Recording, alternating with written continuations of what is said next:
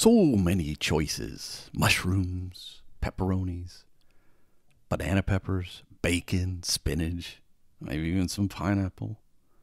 But wait, where are the anchovies? What do you mean El Niño ate the anchovies? Welcome to What Is It About the Weather, a podcast where we explore the many ways that weather intertwines itself into our lives. I'm your host, Mark Jelinek.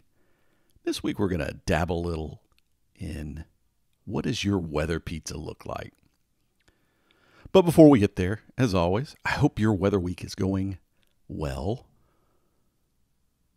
I hit that threshold. Every year I go through this thing. When is it too cold for shorts outside? And I think some of the mornings here are finally getting to where, maybe I wouldn't normally go out in shorts, but not so cold that certain points in the day where I wouldn't put on shorts and go outside. Went and ran some errands just yesterday, actually, and it was pretty chilly here. Single C's, kind of 40-ish Fahrenheit-wise, and I actually like it. I think, I'm not exactly sure how that happened, but I've always traced it back to I grew up playing soccer at times of the year where it was still a little cold. Either it was getting into winter or, it was spring and it hadn't quite warmed up enough yet. But it didn't bother me being out in the cold. So I don't know. I've always traced it back to that, but you'll always find me outside in a pair of shorts, except when it gets generally when it's below freezing. You find me putting on some long pants. Not that you won't find me in long pants before then, but that's just kind of my cutoff, if you will. I'm sure different people have different thresholds, but that's mine. And of course, there's been a lot of chatter this week about here in the U.S. about weather travel related stuff with Thanksgiving week coming up and a big storm. Actually, some of it's even hitting my way tonight. So I'll let you know if I have anything. It's early enough where I think I don't know that it's going to have a huge impact unless those, some people do take off the whole week and travel. So it might do that. And maybe this is a dry run for what we talked about before with the broader global travel season around Christmas. I don't know, other things going on with COVID and stuff might have some impacts there. But nonetheless, weather and travel have been in the headlines this week. And, we talked about that a couple weeks ago. This is really where I see the play of more likely impacting things. So if you're planning to travel for the holidays, maybe keep it in mind, spend a little more time, give yourself a little more wiggle room just to accommodate all the potential situations. But I think I don't know. I don't often laugh about weather, probably enough, but I had one this week that really, it had me chuckling quite a bit. So not surprising, right? I follow a lot of meteorologists on Twitter. It's not a shocking thing, is it? And they cover the spectrum in terms of whether they work in, research or the private versus public, whatever it might be. And it also includes, on-air people, but that's both television and radio. So I guess, a lot of perspectives on things. People coming at it from different angles. And a lot of that leads to some serious debates. And I like it because when you get just different feedbacks from different groups on thinking about the same problem from a different perspective. But one this week had nothing to do with any of that. It just had really struck anybody who's gone to college and studied meteorology, whatever level it is. You probably at some point had to take certain classes that pushed you to a limit of some kind. Now, I'm sure there's some people that could say, well, I found it all easy, but I know I didn't. But the tweet that made me laugh was this meteorologist, and I'll put a link in the show notes. So, because I even responded to it, so you can go look at it. You don't even have to be on Twitter, I don't think, to see the tweet. But his thing says, person, can you recommend me a book that'll make me cry? And it says me. So his name is Tyler Rooney. And it's a picture of a textbook that's called An Introduction to Dynamic Meteorology. Now, for most people go, I don't get it. I don't get the joke. But for any meteorologist, I was truly laughing, and it made me pull out my copy of a book, which I have on a bookshelf not too far away from my hand, right? And it was very, very humorous that just came across. And yes, there are people that I know that I don't know that the textbook made them cry, but the class and the idea of the class, it could be cry worthy. And it certainly can push you over the limit. So it was kind of a funny moment. Any case, If you're traveling this week for Thanksgiving, I just want to take a moment. First, I hope your weather's good, but I do want to take a moment and to say thank you to all of you, right? So we all go through good moments and bad moments in our lives, and you always look at those times and you people stand out, right? But for me, one of the things that stands out is you guys, is my audience. And there's some of you I've never heard from and never will. But that doesn't make you any less important, because there's enough of you listening out there that it makes me want to keep doing that thing. But I, particularly want to say thanks to those that have taken the time at some point to say, hey, just, enjoy the podcast, or here's an idea, whatever it might be. Kind of taking that extra step at some point. So I'm going to give you the information, right? What is it about the weather at gmail.com, or of course, Mark_Jelinek on Twitter, or what is about the weather on Twitter. If you reach out this week and say thanks, trust me, I'll say thanks back. All right. But just know you don't even have to do that, but I'm grateful to you. So if you're traveling this week and have some sort of interesting weather thing you want to share, and this reminds you to do that, so be it.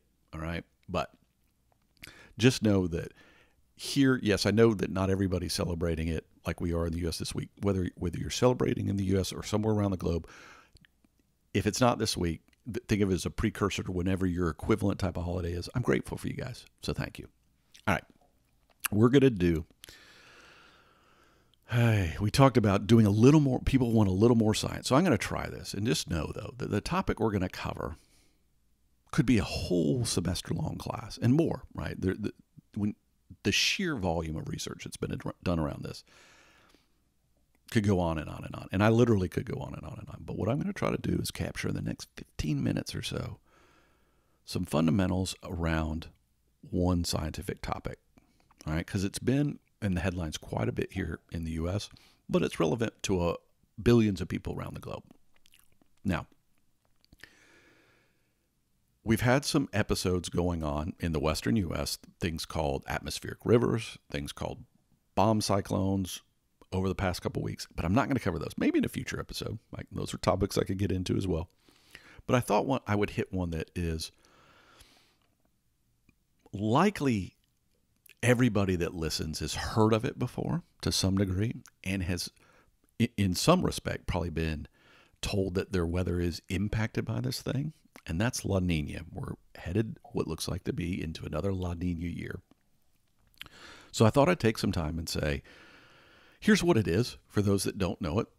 Hopefully there'll be some tidbits in there for even those who are familiar with it, that you learn a little more, all right, and you know a little bit more about it. But I'd like to give everybody some core basis for what it is and why it matters to you, all right, what's relevant to you. So we're going to start with a little bit of science, but then we're going to translate it. So I guess it's really not going to be 15 minutes of science per se. Tricky thing, like I said, going from that 1 minute intro version of it to the 15-minute version, and I'm already wasting time even saying that, so we're going to get going, but we'll see how good of a job I do or don't do and all that. All right, but we're going to start with a term called ENSO. Now, there's a reason for doing that, but you may or may not have heard that term before. But it stands for El Niño, which most of you will probably have heard of, and Southern Oscillation, which most of you probably have not heard of. But in the scientific community, when we talk El Niño, La Niña, we talk about it more broadly, usually, as we call it ENSO.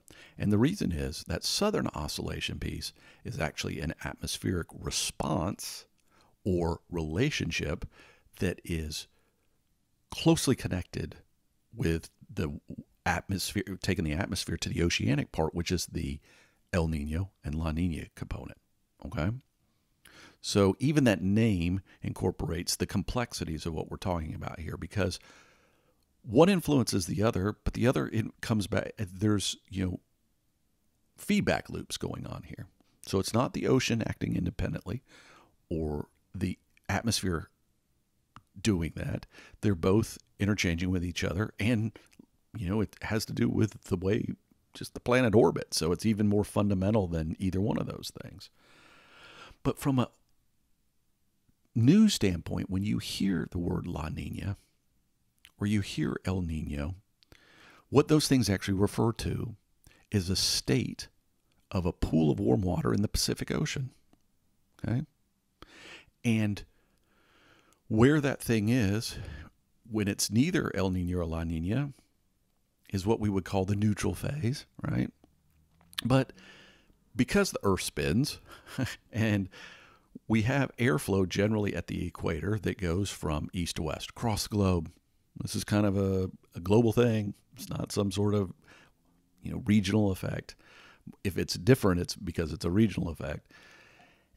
And that general flow tends to push water. That's not surprising. Anybody's ever been on a boat knows, right? That the wind blows and it pushes something in a direction. And yes, that means it pushes the water as well. It can drive current flows, that sort of behavior. What this means is there's a pooling of warm water, and that warm water then, all right, it drives a behavior in the atmosphere because you're getting, convective behavior, that nice warm water. And this is like how hurricanes, tropical cyclones are fed as well. You get a nice pool of warm water, and it feeds the atmosphere, right?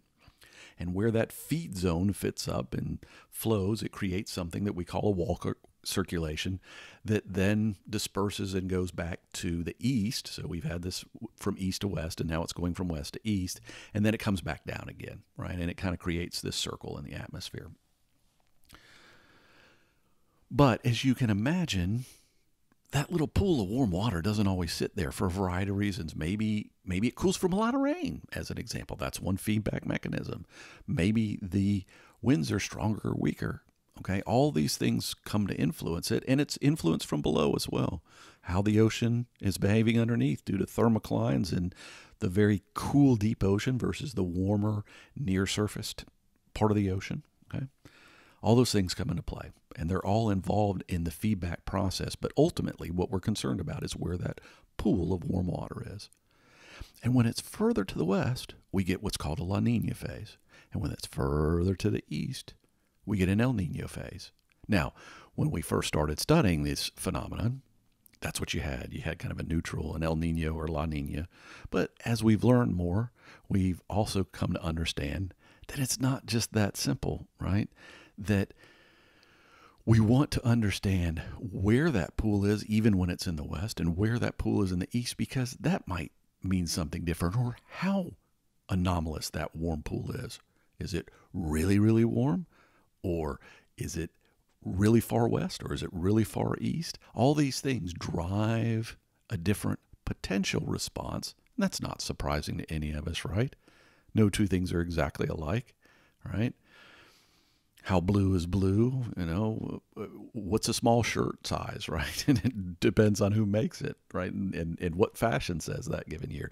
So the same's true for this sort of phenomenon, is even though we might call it a La Niña or an El Niño, it isn't always the same. They're not always exactly the same. And I am going to put some links in the show notes where you can do a little deeper dive on this, and you can go as deep as you want. I mean, there's one of the links I'll put in there you could get lost in for months, probably.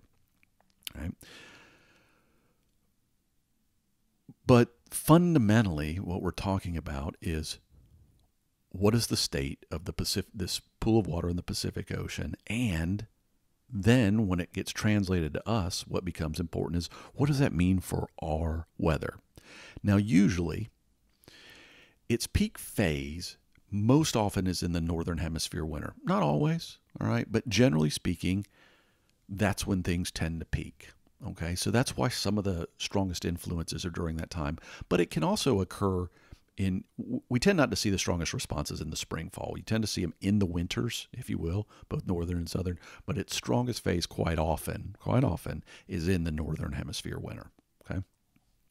But like I said, depending on where the strength sets up, we might have very different responses. And that's what we've learned over time, and why when you first heard this being talked about, a few decades ago, there was like, okay, that translated into this type of weather for California. And actually, California is one of the big places here, large population, sixth largest economy. I think that's what the current state is, sixth largest economy in the world, right? Lots of things going on there. And they deal with droughts quite regularly. And so they deal, and this is why it's important to certain areas, maybe more than others, is some places like where I am, we get rain kind of on and off throughout the year. Yeah, you have wetter, drier seasons, but you can kind of get rain anytime.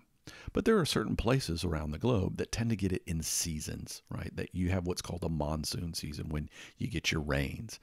And if an El Nino or La Nina can drive a change in that behavior, you can end up with a severe drought or a lot of rain, or atmospheric rivers as an example.